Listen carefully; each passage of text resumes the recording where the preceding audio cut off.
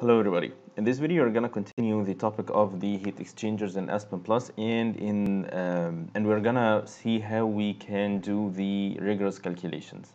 In the previous videos, we saw how we can do the shortcut calculations, and we saw that we just give some small amount of inputs, and we get small amount of outputs, which were the heat transfer coefficient, the area of heat transfer, and the duty and stuff like that. And in this case, we didn't get any details about the area, how many tubes, and the area of one tube, and all these kind of things. So to know all these details, we need to shift to the rigorous mode. And the rigorous mode is going to be more detailed calculations, and it's going to give us more outputs and more details about the design of the heat exchanger itself. To shift from the shortcut to the rigorous mode, we can do it by one of two things, either to double click on the heat exchanger, and in the model fidelity that we chose shortcut in this part last time, we can go to the type of the heat exchanger we're interested in, either to go to shell and tube, cautery boiler, thermosiphon, air cooler, or the plate and frame. In our case, we want to go to or for the shell and tube heat exchanger. Once we click on this option, it opens this window which says convert to rigorous exchanger, and this is exactly what we want to do. And it asks you again which one of these you are interested in, and what is the method of calculations that you want to do. And as you remember, we mentioned before that there are two modes, either to go for the design or for the rating mode. This is the sizing, which is the design mode, where you supply the information about the flow rates and the temperatures you want to achieve, and it gives you the design of the heat exchanger that will satisfy your needs.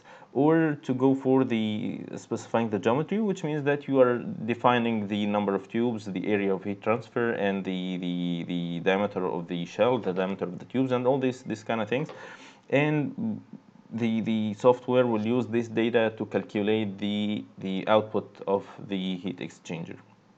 In our case, we are interested in the design, and that's why we're gonna pick the size exchanger. And you have one of two options when you pick the size exchanger, either to go for size interactively or size interactively using template. The second option is can be used when you have some settings or some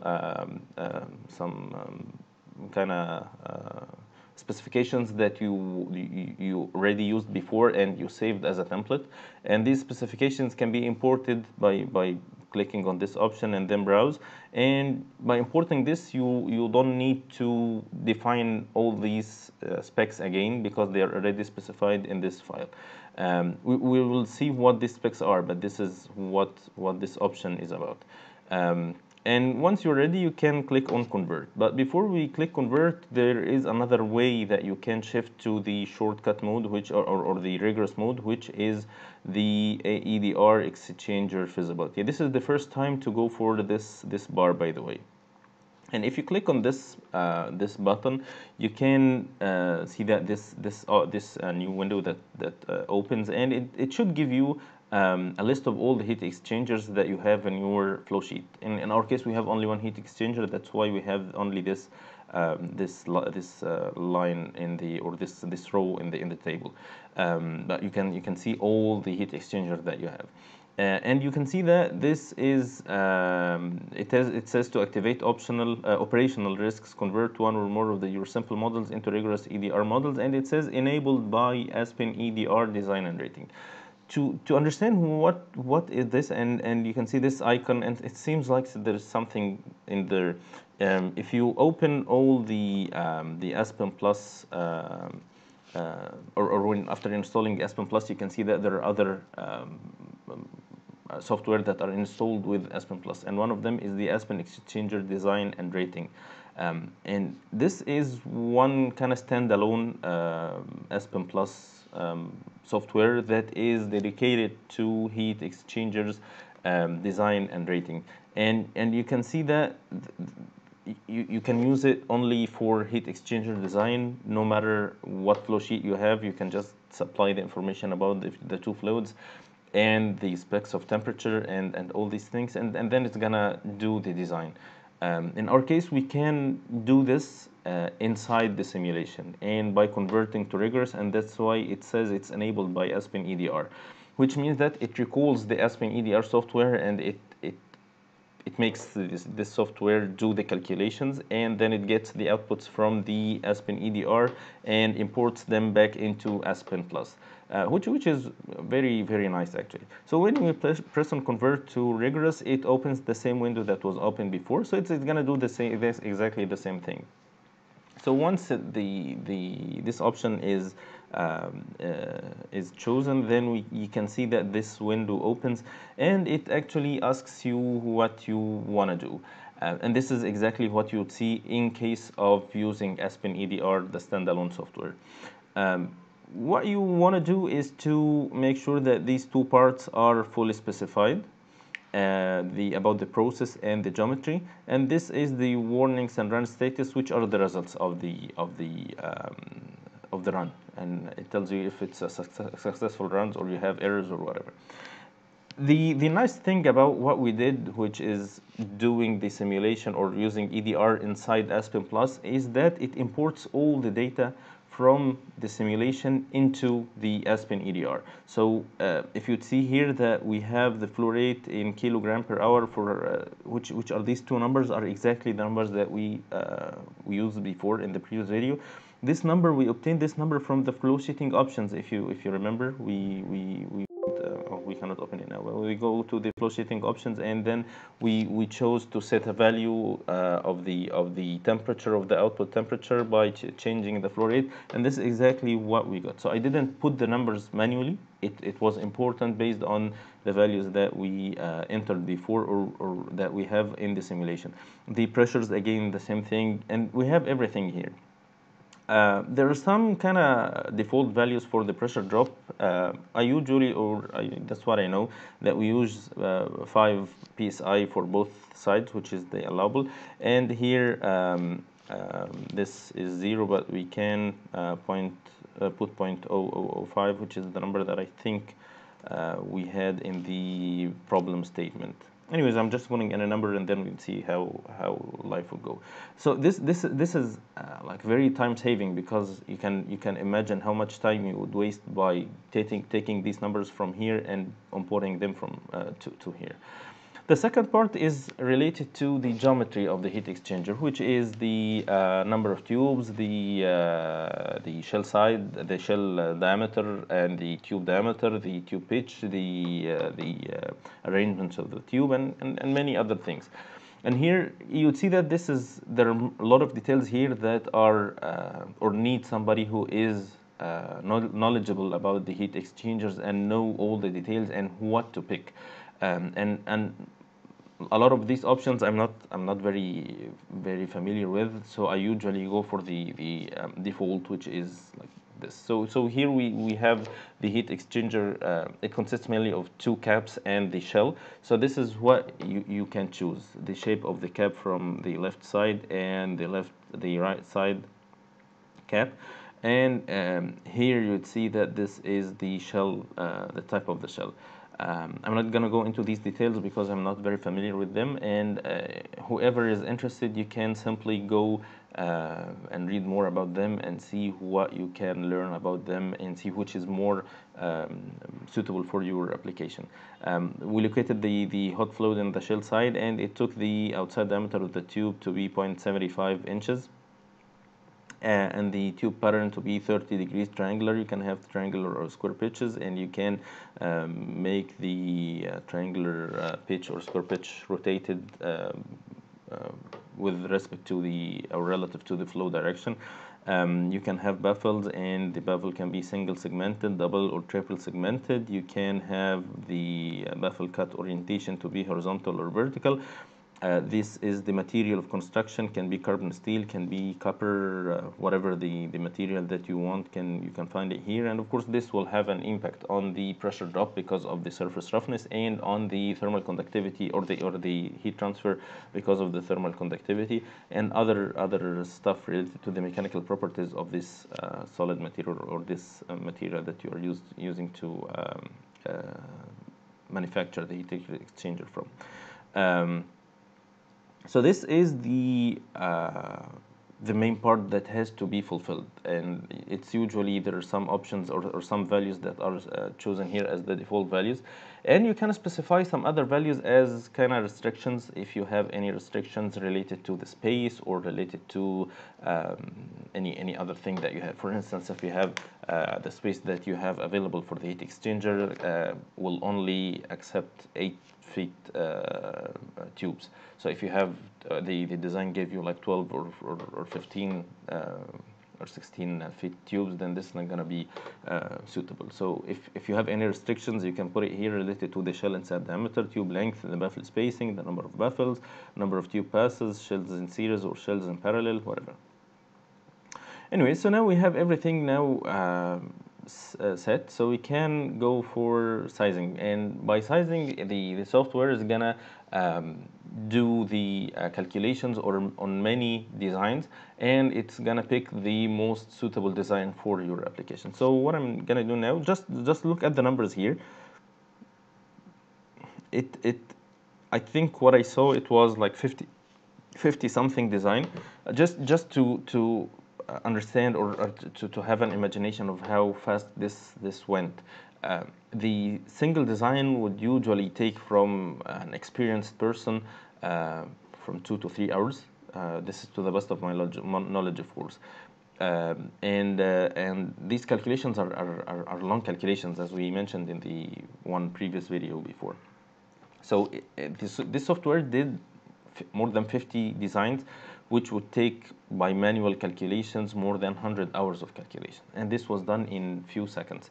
So this is pretty amazing. I just want the audiences to be aware of how great this is. It's doing very complex or not very complex, but very long calculations in no time.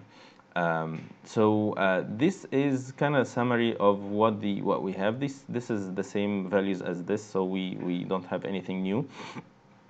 But here it says the shell inside diameter is 8 inches, and the outside diameter 8.625. This is the tube length, which is 112 feet, which is inches, I'm sorry, and this is the baffle spacing. So we have all the values here, and here you can see the temperature profile along the length of the heat exchanger. It starts from 0, and this is the shell side, and it says SS bulk temperature, which is the shell side, and it's decreasing. And for the tube side, we can see that we have 2 passes in the tube side, and that's why it starts from here, goes up, and then goes back, so it's changing direction. And it's going back and forth. Design looks nice, and if you look at the errors, it's gonna give you the kind of, this is the every design error that you should face, the 1062 error. It gives you the error telling you that there is a possibility of 50% that the routing of the fluids in the shell and tube that might not be right. So this, I usually do not care about this error. It gives a lot of errors that might not be kind of real errors. It's just some warnings that you have to keep an eye on. Anyway, so you can read the errors in case you're interested. I don't want to waste time on them. But the main thing that you don't have any kind of big errors. It's just warnings in case if you have very or a serious error, the design cannot be accepted. So let's say I have the same thing that I mentioned before, that I have a restriction on this space. So I can add one restriction here, that the tube length in feet to be 8. So now it's 9.3. I want it to be 8. And by the way, there are some standards for the diameters, for the length, and for all these things. There are tables you can find in textbooks like the process heat transfer by Kern, and other any heat transfer software. Textbook, that you can find that the standards for the length of the tubes and the number of tubes and all these things. So in this case, you can never, or in the textbooks, you can never find a standard tube length of 9.3 feet. So it's either 8 or 12 or 16. So I'm gonna go for 8, just for the standard, and of course I can do the same here for the tube outside diameter and the inside diameter. But I'm fine with this. So I can now do the sizing again. It's now doing all the calculations again based on this new parameter here. And this is the previous design, and this is the new design. And you can see now it changed the tube length to be 8, and the diameter was or is more now because we're using smaller diameter, so we have to compensate smaller length, so we have to compensate the change in length by increasing in the diameter. So this is the new diameter, this is the number of passes, and this is everything that we have here. So this is the new design, and if I open the errors, I find that there are no serious errors. It's just some warnings, so I'm good to go. So now I can accept this design. By pressing accept design, now the software has imported, the Aspen Plus has imported all the specs of the or all the design details of the heat exchanger from Aspen EDR to Aspen Plus. And here in the EDR browser, you can see the inputs are they include everything here, and these are the numbers that were outputs of the previous or on the EDR run that we just did. So it's pretty handy and it's pretty flexible. You don't need to import any values by yourself. Just by shifting from here to there, it does everything. But now you can see that the software is tells you that the input changed, and it didn't do the run. It hasn't done the run yet, and this is because this is kind of, for the software, this is a new input that has not been used to run the file or to run the simulation. So you have to run the simulation one more time, and in this case, it's doing the detailed calculations, not just the shortcut calculations. And by doing all these calculations, it should generate the same results, of course, and that's for the streams. So for the stream results, you can see that the temperatures are 3670, 250, 315 point something, 302. So it's kind of close to what we wanted in the very beginning. The last thing I want to talk about in this video is the outputs that you can get, and this is pretty amazing actually, which is what you can get as outputs out of the rigorous calculations comparing to what you can get from the shortcut calculations. Just before we go to that, I just want to see here that this is what we see. Before we do the rigorous calculations, all these were empty. Now it tells us that they are all done. I have no problem with the pressure. I have no problem with the temperature, with the vibration, with the erosion, with heat transfer. So it's kind of okay for all of them. Now let's go to the EDR browser and see the results that we have. And in the results, it can give you, of course, you can feel free to browse all these, but for the sake of time, I'm not going to go into all these details. So it gives you the summary of the inputs, which is already what we know, and it kind of puts them in forms based on what you're interested in. So this is the definition of the problem. These are the temperatures and the pressures and the allowable pressure drop and the fouling resistance. And you can see just the details about the hot side. You can see the details about the cold side. You can see details about the geometry of the tubes, of the exchanger type, of the baffles, and you can see more details here about the bundle of the tubes, the nozzles. You can see details. It's kind of very detailed detailed calculations or detailed results of the heat exchanger. You can see the warnings. You can see the time sheet. The time sheet is very important actually because it gives you. It's kind of the sheet that you give to the vendor or the manufacturer who's gonna make the heat exchanger for you. So it's kind of standard sheet, and you can see that it includes all the details. Starting from the performance of the unit, which is the fluid allocations, what is in the shell side and which in the tube side, the flow rates, the temperatures, and the physical properties of the two fluids. Kind of sketch of the heat exchanger, the construction of the shell, which is it's under vacuum or under pressure, what's the pressure inside, the design temperature, number of passes, the corrosion allowance, the connections, and you can see here the shell diameter, and all the details that you are interested in can be found here. The table sheet is very informative, kind of table that you can use. Here you can see overall summary. It includes all the details, but in a different form. The part that is kind of nice, which are these two parts actually, so not just one part, which is the mechanical summary. The mechanical summary, it gives you some information, but from the mechanical point of view. So it can give you the machine or the mechanical drawing of the heat exchanger, which is always also kind of required to give or to provide for the vendor or the manufacturer to make the exchanger for you. So it gives you all the details about the side view, the front view, and the bolts and nuts. You can see how many bolts they're using to fix all the saddle supports.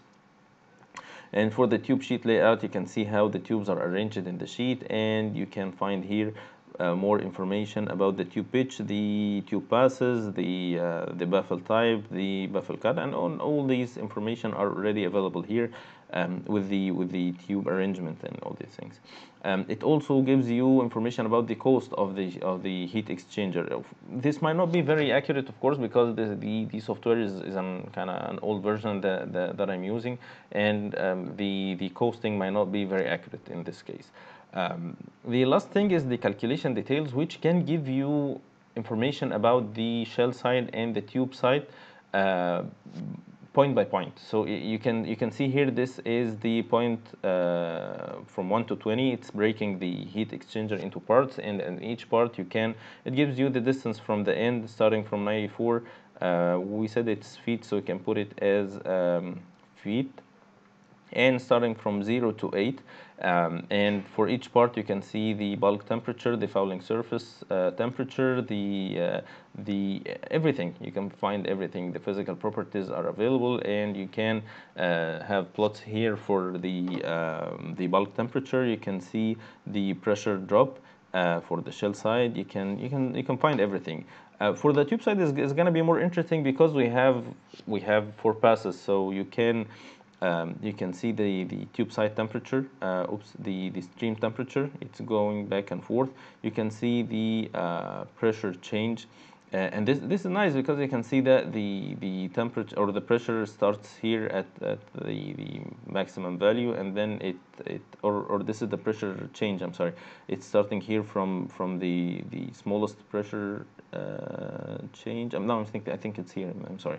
And now it's going lower, and here you can see there is a small gap between the first pass and the second pass because there is a change in direction, which results in some pressure drop, and then the pressure decreases, and the same gap here, and then pressure decreases, same gap here, and this is the outlet pressure.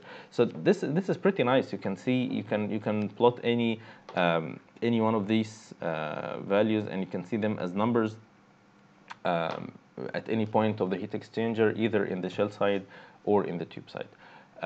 So this is all what I want to say in this video about the rigorous shell and tube heat exchanger calculations.